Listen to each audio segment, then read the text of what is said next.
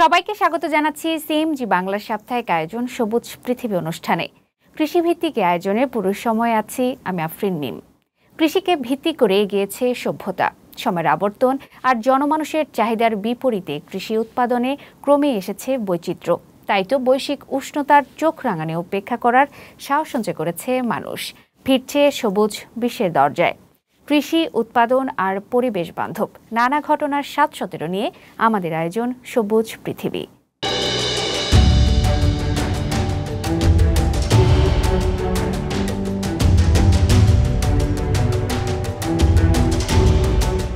চীনের কৃষকদের জন্য আশীর্বাদ হয়ে দেখা দিয়েছে লাইভ স্ট্রিমিং। ই কমার্সে এখন হাজার হাজার কৃষক পণ্য বিক্রি করছেন সরাসরি। এতে করে তাদের ধর্ণা দিতে হচ্ছে না মধ্যস্বত্বভোগীদের কাছে, যার ফলে চীনের প্রান্তিক কৃষকদের হাতে আসছে বাড়তি মুনাফা। ঘুরে দাঁড়াচ্ছে দেশটির গ্রামীণ অর্থনীতি।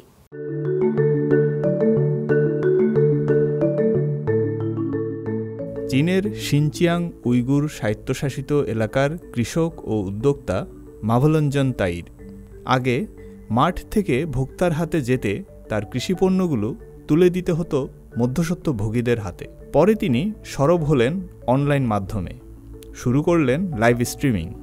এখন আর পণ্য বিক্রি করতে তাইরকে কারো কাছে যেতে হয় না। চীনের দূর দূরান্ত থেকে অর্ডার আসে অনলাইনেই। গুয়াংচৌ, Shanghai, কুয়ান্তং, Liaoning, Sichuan, Beijing, Henan ও শানসি থেকেও অনেক গ্রাহক অর্ডার করেছেন। এমনকি হাইনানের সানিয়া থেকেও আমি অর্ডার পেয়েছি।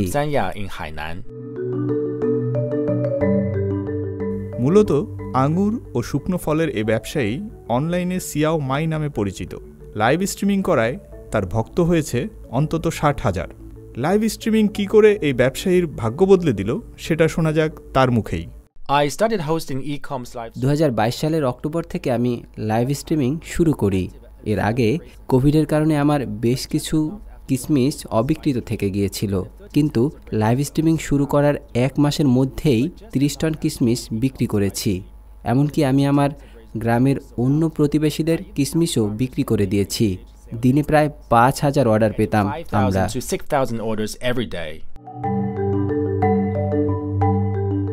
লাইভ স্ট্রিমিং চালিয়ে যাওয়াই এখন তাইরের প্রধান কাজ।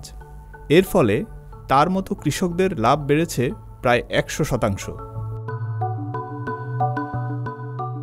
শুধু কিশমিশ নয়, এখন অন্য কৃষকদের মাশরুমও বিক্রি করে দিচ্ছেন তাইর।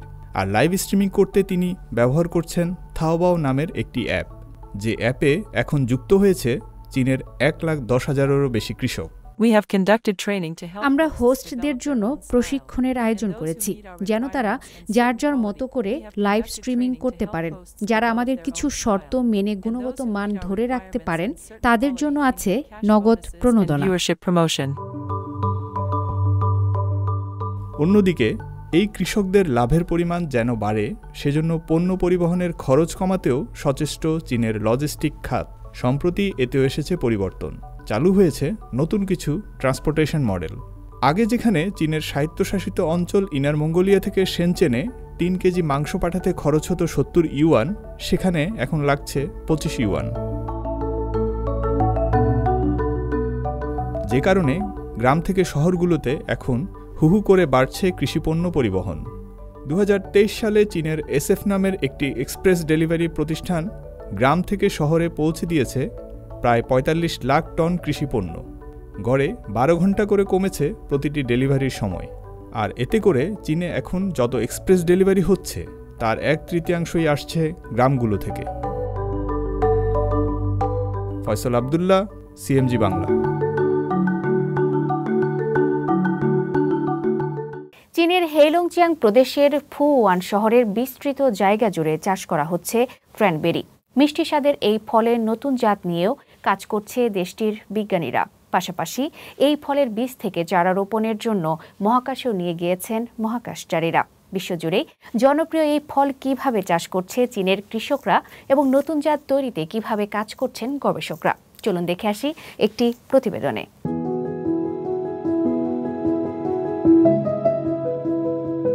বিশাল জায়গা জুড়ে চাষ করা হচ্ছে জনপ্রিয় ফল ক্র্যানবেরি। উত্তর পূর্ব চীনের হেইলংজিয়াং প্রদেশের ফুওয়ান শহর এখন চীনের সবচেয়ে বৃহত্তম ক্র্যানবেরি রোপণ অঞ্চল। চীনের বিজ্ঞানীরা এমন একটি ক্র্যানবেরির নতুন জাত উদ্ভাবন করেছেন যা মহাকাশের চাষ করা সম্ভব। সেঞ্চু 14 এবং সেঞ্চু 16 মহাকাশচারীরা থিয়াংকংয়ে নিয়ে গিয়েছিলেন এই নতুন জাতের বীজ। মাধ্যাকর্ষণ শক্তিবিহীন পরিবেশে নতুন জাতের বীজের পরীক্ষা নিরীক্ষা চালিয়েছেন তারা, যাতে করে নতুন জাতের বীজ তৈরির মেধাসত্ত্ব পুরোপুরি চীনের থাকে। স্পেস ব্রিড ক্র্যানবেরি চারা থেকে আমরা শক্তিশালী রোগ প্রতিরোধী নতুন বৈশিষ্ট্য সম্পন্ন কিছু জাত বাছাই করব, যাতে করে ঠান্ডা আবহাওয়ায় ভালো ফল দেয়। এরপর আমরা এই নতুন জাতগুলোকে ব্যাপকভাবে প্রচার করব। 2014 সালে উপযুক্ত জলবায়ু এবং মাটির গুণাগুণ পরীক্ষা নিরীক্ষা করে উত্তর আমেরিকা থেকে নিয়ে আসে ক্র্যানবেরির চারা। বর্তমানে এ শহরটিতে ক্র্যানবেরি রোপণ এলাকা 280 হেক্টরে দাঁড়িয়েছে। আমাদের উদ্দেশ্য হল নতুন ক্র্যানবেরি জাত চাষ শুরু করা। আমরা ক্রমবর্ধমান বিক্রি এবং গবেষণাকে একীভূত করে একটি সম্পূর্ণ শিল্প চেইন তৈরি করতে চাচ্ছি, যার ফলে চীনে একটি বড় আকারের এবং শক্তিশালী ক্র্যানবেরি শিল্প চেইন গড়ে উঠবে। ক্র্যানবেরির পাশাপাশি এই প্রদেশেই বাণিজ্যিকভাবে বিশেষ জাতের মেসিডামিয়া বাদামের চাষ করা হয়, যা বৈশ্বিক চাহিদার অর্ধেক পূরণ করে। মেসিডামিয়া বাদাম একটি অস্ট্রেলিয়ার স্থানীয় বাদাম হিসেবে পরিচিত। পাশাপাশি মার্কিন যুক্তরাষ্ট্রের হাওয়াইতে ব্যাপকভাবে বৃদ্ধি পেয়েছে এর উৎপাদন।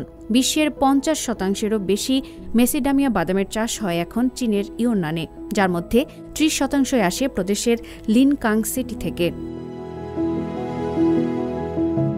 এই প্রদেশে শুধু বাদামই নয়, মেসিডামিয়া বাদাম থেকে তৈরি করা হয় তেল এবং ত্বকের যত্নে ব্যবহৃত বিভিন্ন প্রসাধনী।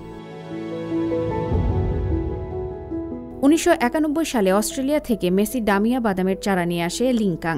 30 বছরের চেষ্টার পর এখন শহরটির মোট 1,75,000 হেক্টর জায়গা জুড়ে চাষ করা হয় এই বাদাম, যা বিশ্বব্যাপী রোপণ এলাকার 40%। বলা হয় এটি বিশ্বের বৃহত্তম জায়গা দখল করে আছে। আফরিন মিম, CMG বাংলা।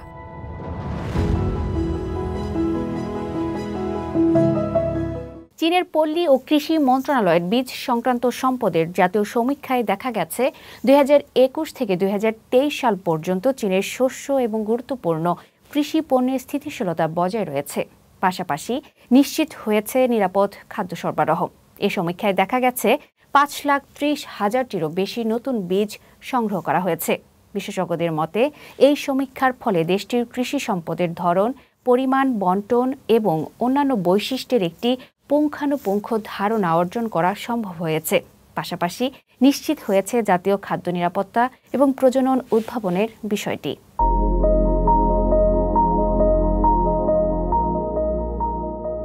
সম্প্রতি শেষ হয়েছে চীনের পল্লী ও কৃষি মন্ত্রণালয়ের বীজ সংক্রান্ত সম্পদের জাতীয় সমীক্ষার কাজ।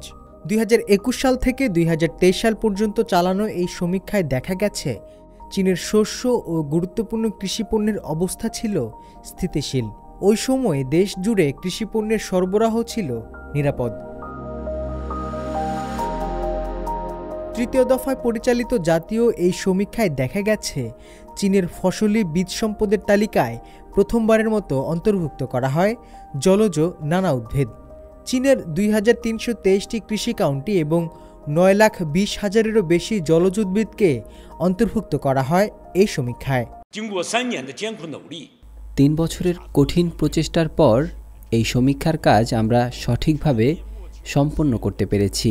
আমরা বিভিন্ন কৃষি সম্পদের ধরন, পরিমাণ, বণ্টন এবং এর বৈশিষ্ট্যগুলো সম্পর্কে পুঙ্খানুপুঙ্খ ধারণা অর্জন করতে পেরেছি।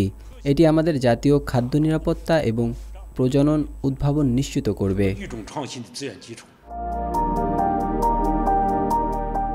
নতুন সংগৃহীত বীজগুলোর মধ্যে 87.5% ছিল স্থানীয় জাতের। এগুলো চীনের প্রাচীন বৈচিত্র্যময় জিনগত বৈশিষ্ট্য বহন করে। আমরা উলং চাল তৈরির জন্য ব্যবহৃত মিষ্টি ধান বীজ খুঁজে পেয়েছি।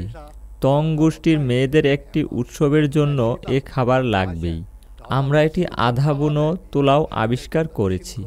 শিচাংয়ে আমরা এমন বার্লি আবিষ্কার করেছি যা 4800 মিটার উচ্চতায় ফলে।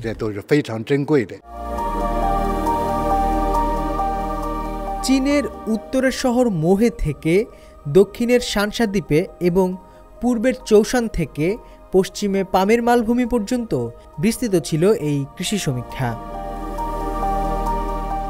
হোসনে মোবারক সৌরভ, সিএমজি বাংলা।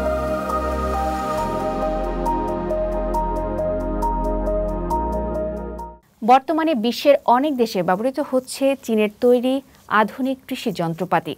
ব্রাজিলের ছোট আকারের খামারগুলোতে চীনের তৈরি অত্যাধুনিক কৃষি যন্ত্রপাতি ব্যবহার করে বেশ ভালো ফল পাওয়া গেছে।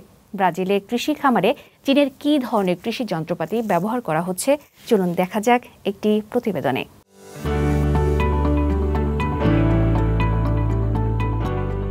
ব্রাজিলের খামারগুলোতে এখন ব্যবহৃত হচ্ছে চীনের তৈরি আধুনিক কৃষি যন্ত্রপাতি। চীন ও ব্রাজিলের মধ্যে রয়েছে দীর্ঘ বন্ধুত্বপূর্ণ সম্পর্ক। এরই ধারাবাহিকতায় চীন ও ব্রাজিলের যৌথ প্রয়াসে তৈরি কৃষি যন্ত্রপাতি ব্যবহার হচ্ছে ব্রাজিলের বিভিন্ন খামারে। সম্প্রতি ব্রাজিলের রিও গ্র্যান্ডে ডো নর্টে চীন ব্রাজিল কৃষি যন্ত্রপাতির একটি প্রদর্শনী হয়। এটা একটা ভালো সুযোগ। ব্রাজিলের ৭৫%-এরও বেশি কৃষি খামার ছোট আকারের, তাই আমাদের এমন যন্ত্রপাতি দরকার যা এর সঙ্গে খাপ খায়। এটা চীনা প্রযুক্তি শেখার সময়। দেখা দরকার চীন কিভাবে ব্রাজিলের যন্ত্রপাতি উৎপাদন করতে পারে এবং পারিবারিক কৃষি খামারকে যন্ত্রভিত্তিক করে তুলতে পারে।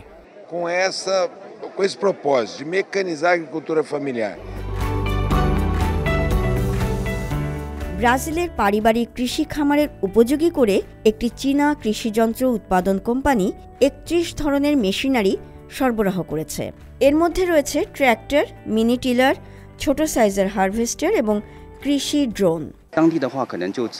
আগে এখানে মাত্র ১ থেকে ৩টি হারভেস্টার ছিল, প্রধানত সয়াবিন কাটার জন্য ব্যবহার হতো।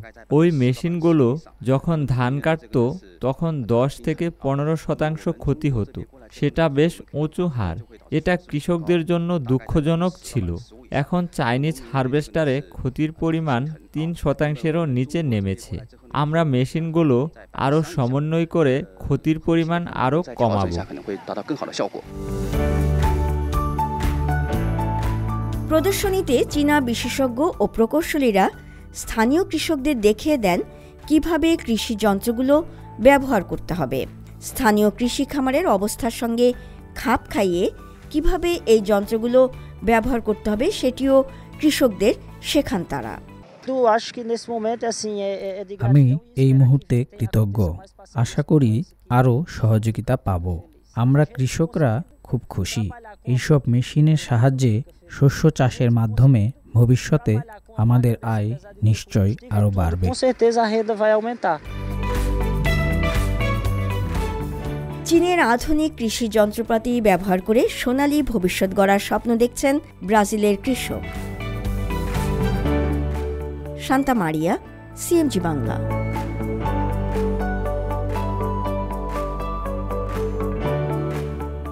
প্রিয় দর্শক, আমরা অনুষ্ঠানের একদম শেষ পর্যায়ে চলে এসেছি। বিদায় নিতে হচ্ছে এবারের মতো। কৃষি জগতের নিত্য নতুন বিষয় নিয়ে আবারও হাজির হব আগামী সপ্তাহের একই দিন একই সময়ে। সে পর্যন্ত বিদায়। সবাই ভালো থাকুন, নিরাপদে থাকুন, আর থাকুন সবুজের সঙ্গে।